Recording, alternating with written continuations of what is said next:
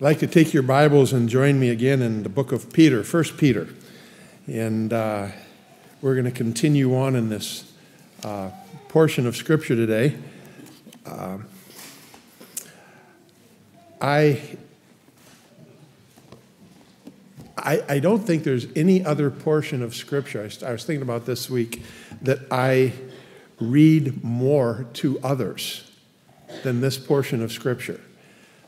It might be one you want to bracket, dog ear, the top of the page.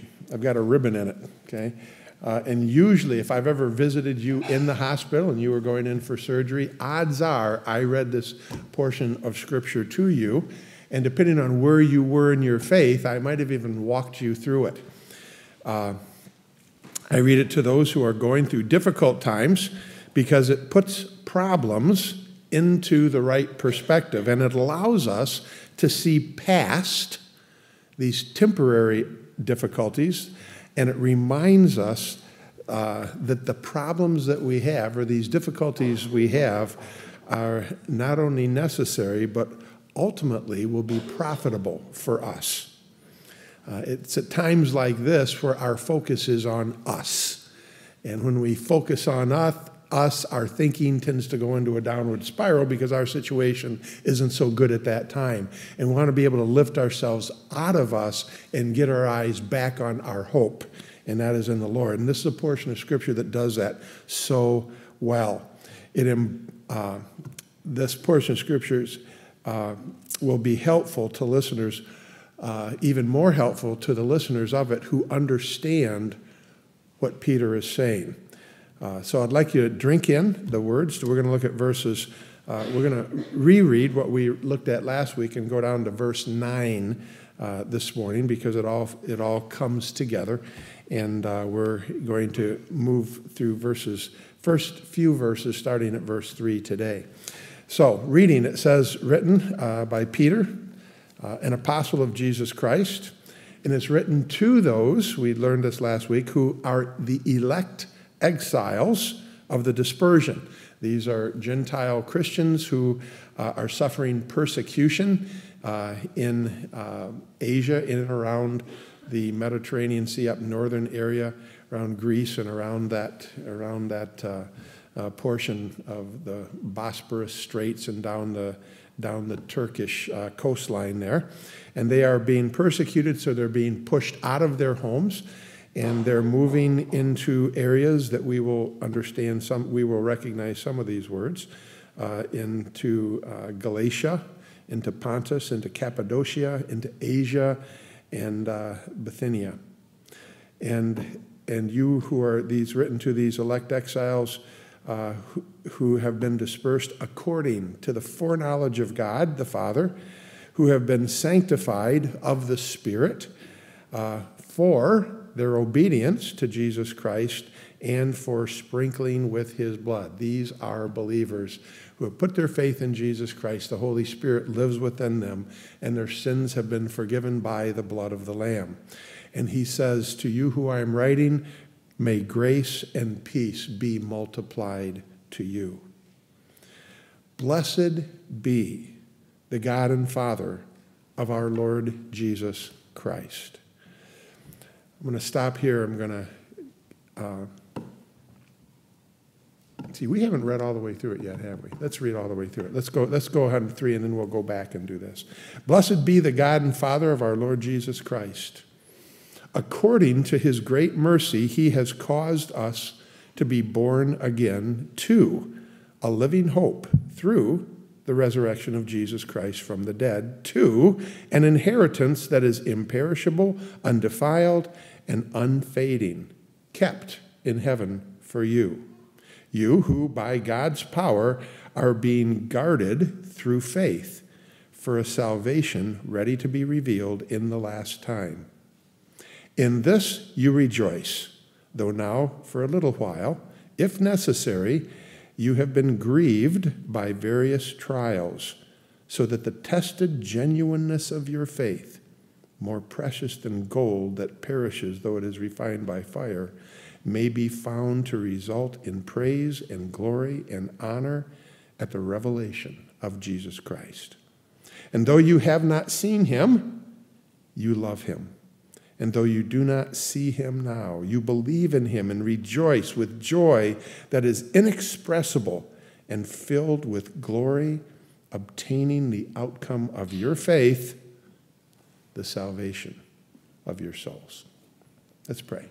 Heavenly Father, thank you for your word, and I pray, Lord, that you would allow this portion of Scripture to be in one sense utilitarian, that we would use it to encourage others when our friends are hurting, when our friends are discouraged, that we would know where to go to bring you into that situation. But beyond utilitarian, Lord, may it change our minds, our hearts, our lives. May it give us your perspective so that we can meet the trials of our life with the same strength of truth that you have given us. We ask this in Jesus' name. Amen. So, let's go back. Peter, an apostle of Jesus Christ. Verse 3, blessed be the God and Father of our Lord Jesus Christ. I want to just say a word about blessed be. If some of you are reading the NIV, and you have the NIV, this is one of those portions of Scripture that I never tried to memorize, but I found out later that I had it memorized. The NIV starts out, praise be to the God and Father of our Lord Jesus Christ. In the ESV and most of the other translations, we find blessed be. The Greek word here is eulogetos. Eulogetos. That sound like any English word you've ever heard before? It's where we get our word eulogy. It's where we get our word eulogy. Yesterday, Frank Marshall's funeral was here, and we set aside a time in the service for friends and family to eulogize Frank, or to speak well of him, to speak well of him. The things we can say about any person that are good are the things about him or her that reflect God or the goodness of God. There is no other goodness it's like truth. Goodness is defined by God.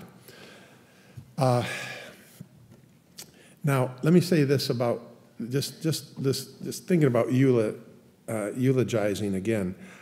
I really think it would be really good for the church, for all of us in all aspects of our lives, to eulogize each other all the time and not wait until we're dead. Okay? Just saying. I think too often our human nature will naturally speak about people in negative ways. Our human nature will bring up the things about people that maybe are not very reflective of God. We tend to concentrate on the things about people that aren't admirable. There is no admonition in the Scriptures ever to do that. There's no gift of divine criticism. Okay? It isn't there. But how would our lives change? How would the atmosphere of any organization or church or family changed if the only things we said out loud about one another to other people were the things about us that reflect Christ? Okay? Think about that. Think about all the nastiness that would go away, and thinking about the encouragement that would replace it. You're not lying. Okay, and you can't lie. You can't say good things about people that aren't true. But every human being, even non-believers, are made in the image of God and reflect God to some degree or another. And those are the things that we need to encourage in them. My mother-in-law said, if you give a dog a name, he'll live up to it every time. So if we're in the habit of saying bad things about people, and those people hear what we're saying about them, that can be prophetical. That can be self-prophecy. And you'll see this in children all the time. Well, I'm just stupid. Well, why do you say that? Well, my dad tells me I'm just stupid. Okay? And, it's like pronouncing a curse on your child when you do that. Okay? How did God make them? What do they carry with them that reflects the glory of God? And those are the things we need to say about them, to them, and to others about them. So, what is going to follow this blessed be? or praise to the God and Father of our Lord Jesus Christ, there are going to be reasons for us to speak well of God. Okay? This is what we're about to be fed now. Reasons to speak well of God. And we should expect now to read about how good God is. So we go on, and it says, according to, now I want you to think about how, I'm going to read just a little bit of this, and you tell me how many good things about God you hear. According to his great mercy, he has caused us to be born again to a living hope through the resurrection of Jesus from the dead, to an inheritance that is imperishable and undefiled and unfading, kept in heaven for you. I mean, just that little portion of a sentence is packed, jammed with good things about God. And we have been the recipients. We who have placed our faith in him are the recipients of these blessings. The first word I want to point out is according to. My guess is you probably didn't pick that one up, okay? In accordance to. Working together in harmony to bring about God's perfect will. Your life being set and harmoniously orchestrated by God when we are obedient to him to bring about his perfect will in our lives. How many of you control all of the influences in your life? All of them. Raise your hand.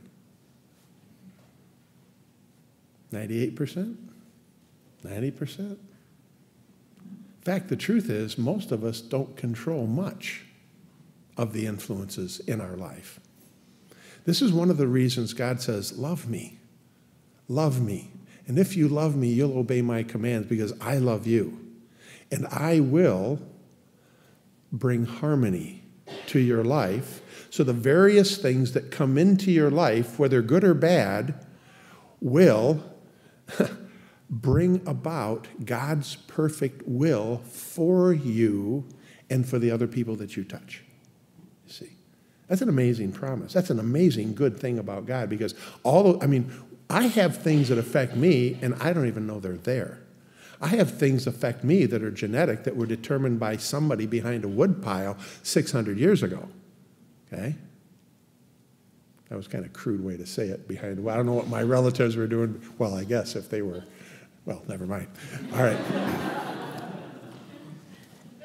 But what control do I have over my genetic makeup? What control do I have over thoughts that came into my mind through other people speaking that I didn't want to listen to? But they're there, okay?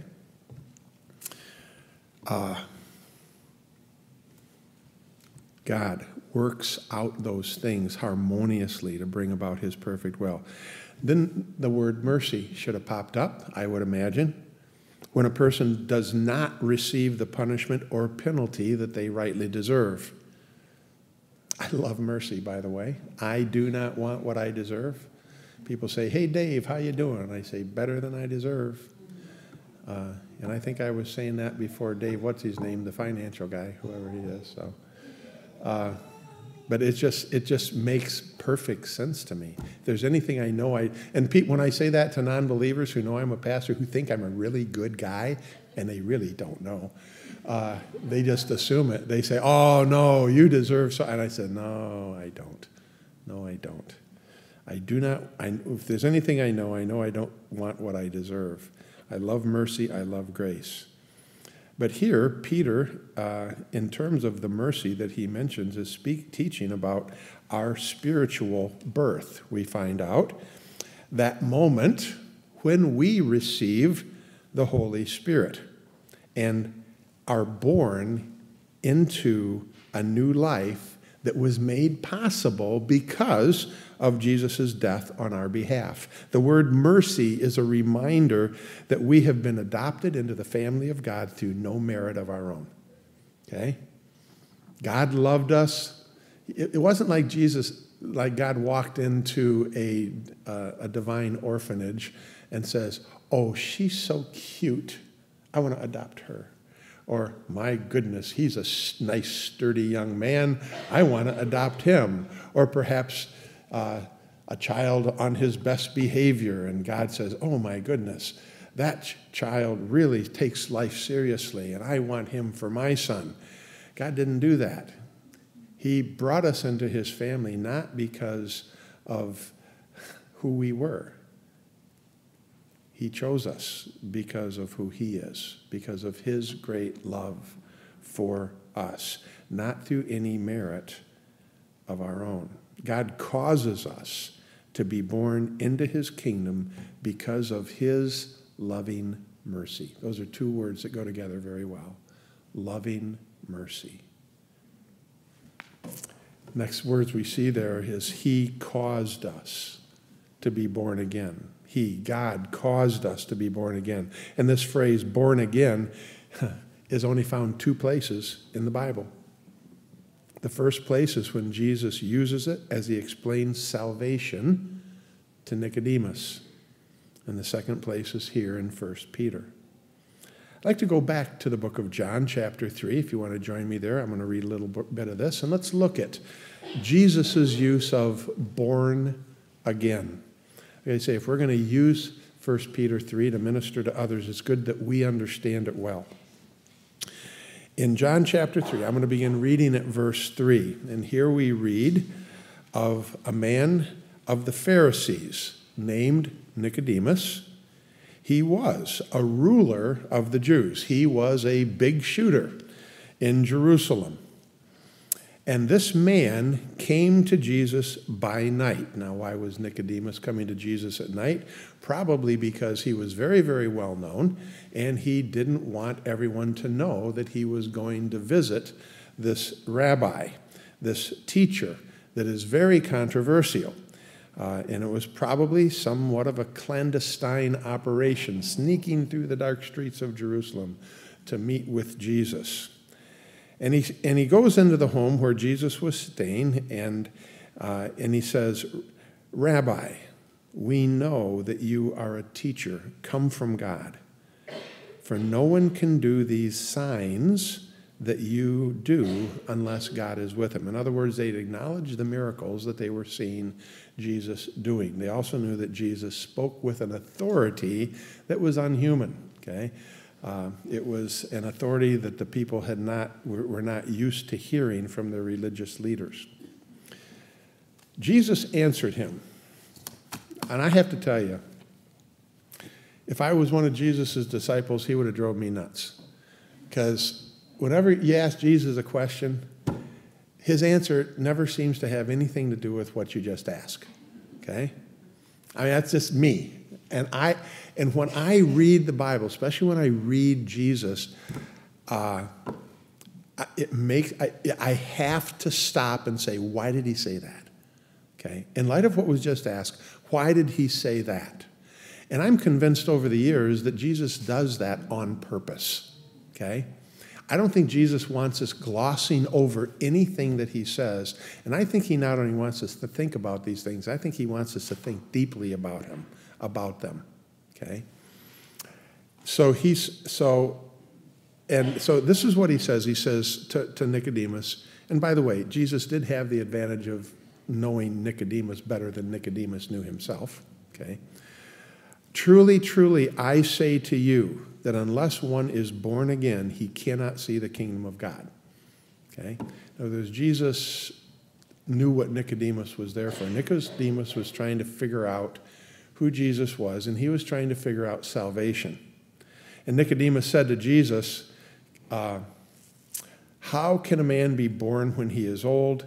Can he enter a second time into his mother's womb and be born? Now, I don't know how you read this. When I read this, I feel an edge to Nicodemus's reply.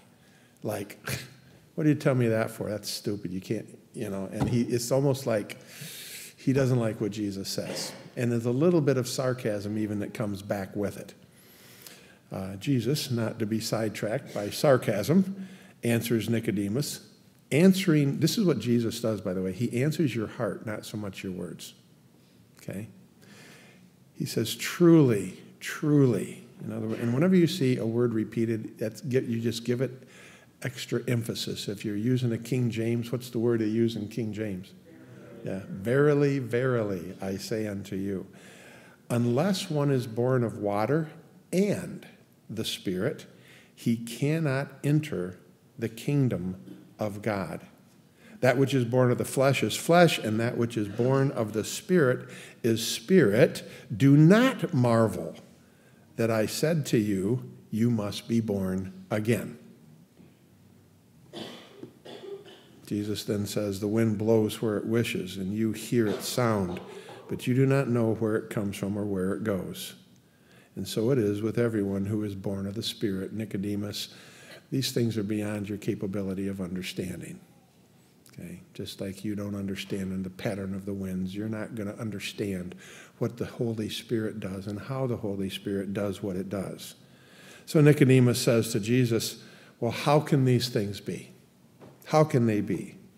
And Jesus answered him, a little biting here, are you the teacher of Israel, and yet you do not understand these things? Again, truly, truly, I say to you, we speak of what we know and bear witness to what we have seen, but you do not receive our testimony. In other words, Jesus sees inside of Nicodemus some doubt. Okay? If I told you earthly things and you do not believe, how do you believe if I tell you heavenly things? No one has ascended into heaven except he who descended from heaven, the Son of Man. As Moses lifted up the serpent in the wilderness, so must the Son of Man be lifted up, that whoever believes in him may have eternal life. Who is Jesus talking about here? Himself. He is revealing to Nicodemus that he is the one who understands this because he descended from heaven. He knows heaven. And just like Moses lifted up the serpent in the wilderness, and Nicodemus knows that, he is a ruler of the Jews, so the Son of Man must be lifted up. And this is a prophecy of sorts of his own crucifixion. And anyone who looked to the serpent was what? In the Old Testament, healed. And anyone who looks to Jesus will find spiritual healing. And now the famous verse. How many is John 3:16, the first verse you ever memorized? Anybody?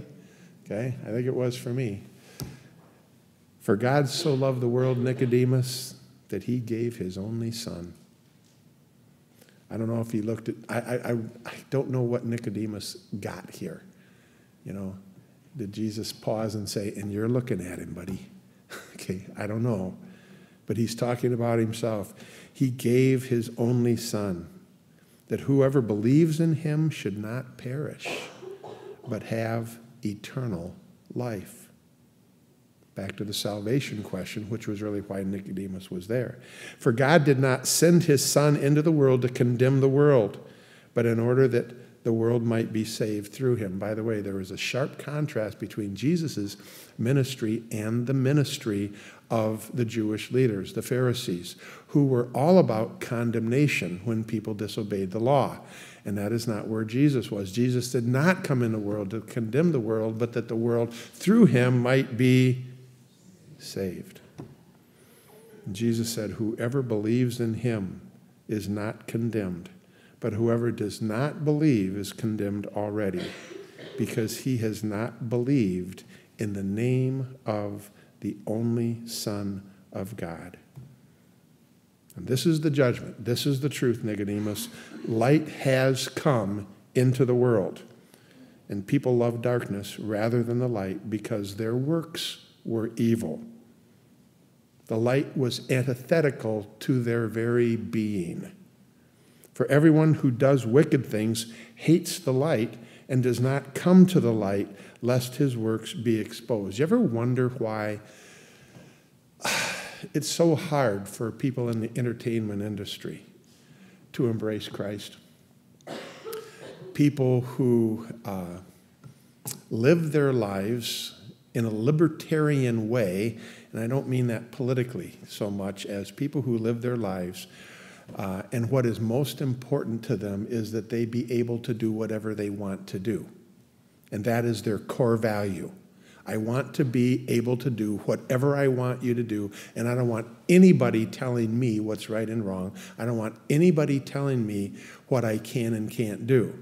And these people would be antinomial. They would be against the law. The problem with that is all laws restrict people. That is the purpose of laws, to restrict people. And the best of laws restrict people from hurting themselves or hurting others. That is what laws are for. And so you have people whose very profession hurts people. And I would say these days in our country, morally. Okay?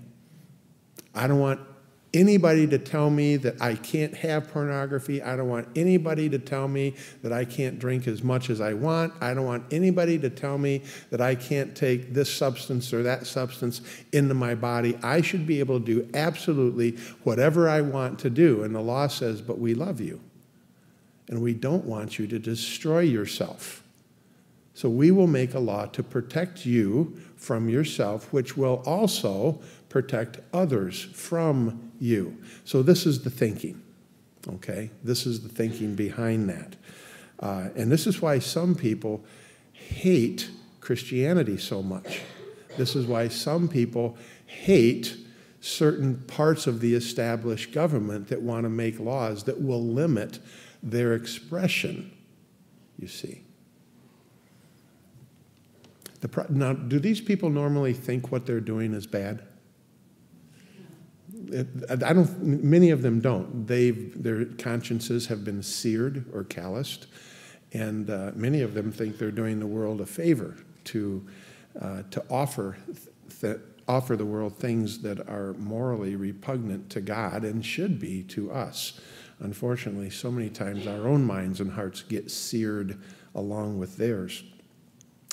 But the interesting thing is these people would never say that they're not good people. They perceive themselves as good people, and they perceive their causes as good cause. It makes it a very difficult battle. But verse 20 goes on to say, Jesus still teaching, everyone who does wicked things really hates the light and does not come to the light. This is why I have all sorts of public figures in mind who talk about how much they love Jesus, but do you notice they have to redefine Jesus to love him? Okay? They don't like the Jesus that talks about sin, but they only like the Jesus that talks about love and acceptance. Okay? So you have to if you want to have Jesus in your life and be antinomial, you have to redefine him so he really isn't who he was. Because they really don't like the real Jesus. Things hate the light and does not come to the light, lest their works be exposed for what they really are, which is destructive by nature and sinful. But whoever does what is true comes to the light, so that it may be clearly seen that his works have been carried out in God. By the way, you ever wonder if you're good or not? How good are you? Want to know how good you are? Just stand next to Jesus. I used to think I really understood football well. Played football, watched football my whole life. And then I went to a Badger game with Dale Maher and Rick Osgood and a guy named Fred Cool, who's in the Wisconsin Hall of Fame for football. And I sat with those three guys, all of them varsity coaches, either in Baraboo or the Dells, and Fred Cool at the college level. And I sat and watched a football game with those guys, and I walked away thinking, I don't know diddly squat about football, okay? But when I stood next to my 10-year-old son, I had it, man. I knew this stuff. You want to know how good an athlete you are? Play with the best. You want to know how righteous you are? Stand next to Jesus. How do you do?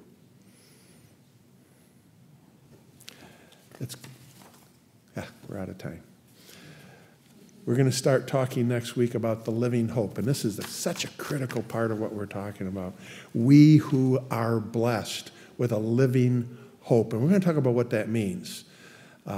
And the whole concept of a living hope, to me, okay, is something that we have, it's like a tool on our workbench that has multi functions, okay, and we don't know how to use it, so it just sits on our workbench, okay.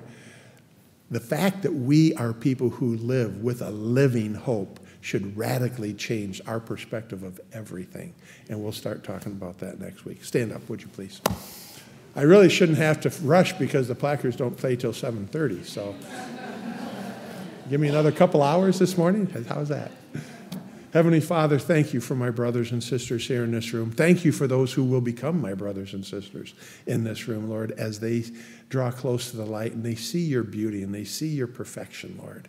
And you place within their hearts a love for you that is undeniable, Lord, and they walk from death into life through faith in your Son, Jesus Christ. Father, these are wonderful things of which we speak, Lord, and we say hallelujah. When we look at the world around us and we see the battles that are being fought in and amongst humans that are so ugly and so sad, Lord, we give you thanks that the spiritual battles are being won and we will be victorious in you. And all God's people said, amen. Amen. God bless you. Have a great week.